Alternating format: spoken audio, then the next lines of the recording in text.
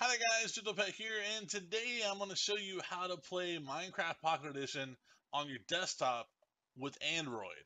So, you still have to buy the game, or you can download, if you want to download the APK or whatever, that should be fine too. But as you see right here, I have Minecraft Pocket Edition, and you see the little mouse, that's because I'm playing on my PC. So, what this is, basically it's a simulator.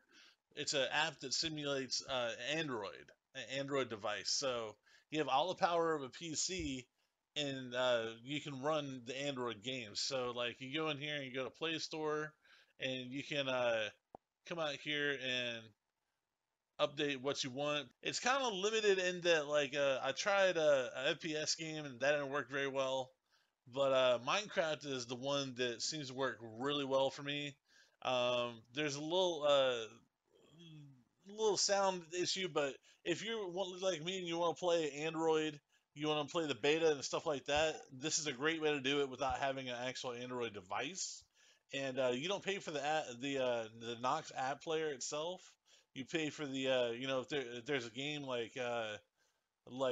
say if this game is like 10.99, you would pay for that, but you don't pay for the actual app that runs the Android store and all of the Android software and all that stuff.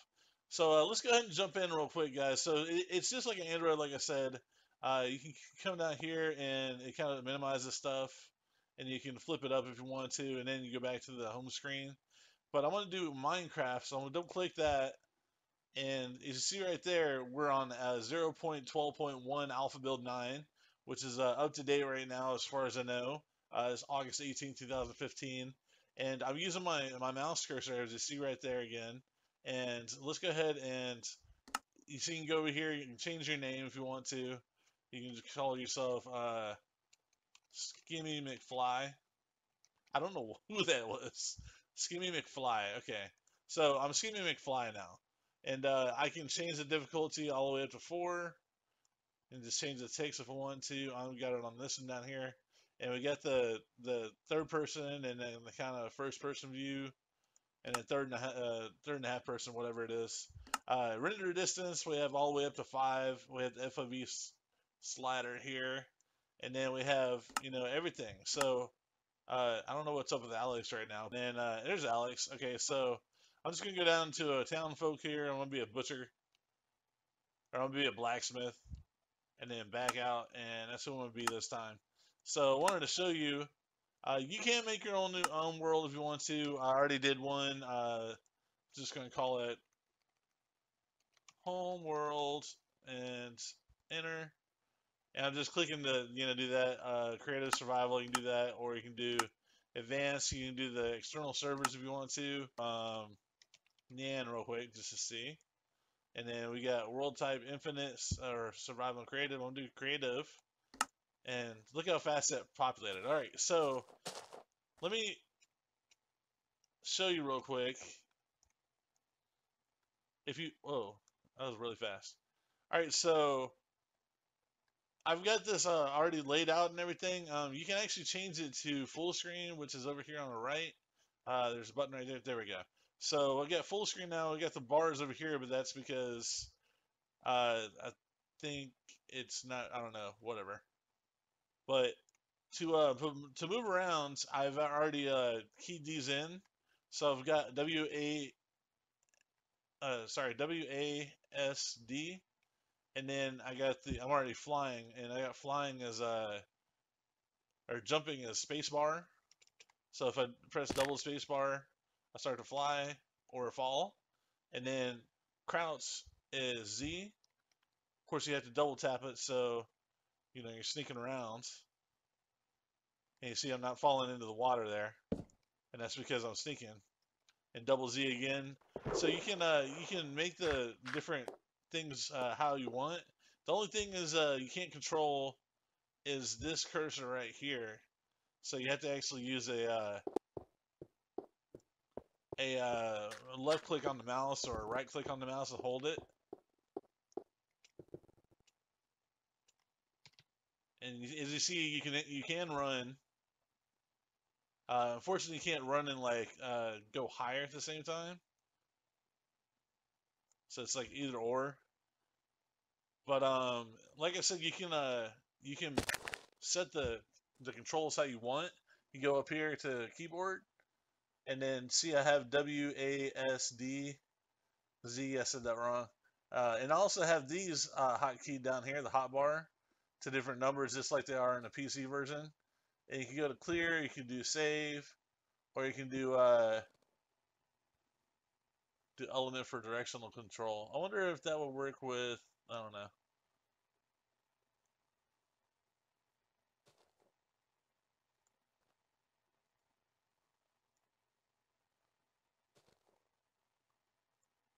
All right, let's go back in there real quick. I didn't like that. All right, and I got a space bar over here for jump, and then, like I said, you can change it out as you want to. I have it that way, and you can click save here, but I'm all good. So, whoops. Now, like I said, there's a little bit of room for improvement. Like I stopped like a little while ago, I stopped moving, and now it's just now stopped, and the sound acts weird every once in a while, but I was having fun on a world yesterday. Let me go back to that world real quick and I'll show you. I was actually getting into it. I was like, man, I need to stop playing this game. So let me go in here because it's too easy to sit here and go, okay, I want to live stream and have this in, have everything good and nice and laid out and everything. See, I got. Ooh, what is that? I don't like that.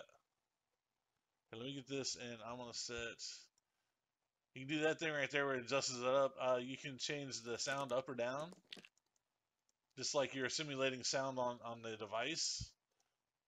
And we got full screen again there. There it is. All right, so I want this right here, so I just switched it by pressing the 8 button, or the number 8 rather. So it has all the qualities of and the Android version.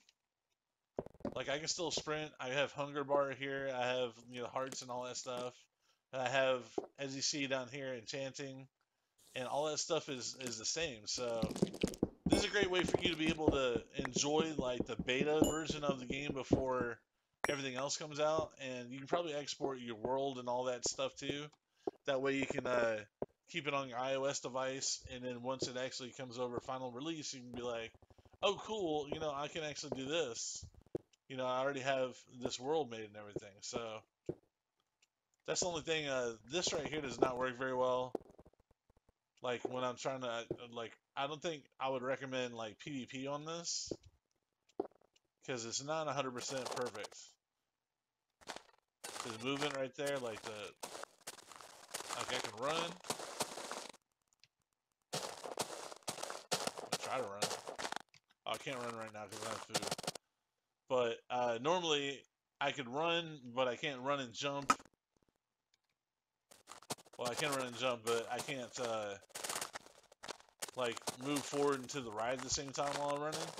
It's like either or. And see, there's that sound I was talking about, the bug. But this is, like I said, this is a really good thing to have if you don't have an Android device and you want to try the beta out before it comes out, and you probably get the APK for free or whatever online. But I wanted to show this to you guys because it's really cool. And if you don't have an Android device, or maybe you don't have a mobile device, period, this is a great way to be able to play games without having a mobile device. Mobile games and stuff like that. I could pull up like Angry Birds and play that and stuff like that. So, but anyways, guys, this is free. Link is in the description, and let me know in the comments what you think about this, and make sure to smash that like button so I know you enjoyed the video. Thanks for watching, you guys. Y'all have a good day, and I'll talk to you later. Skizzle!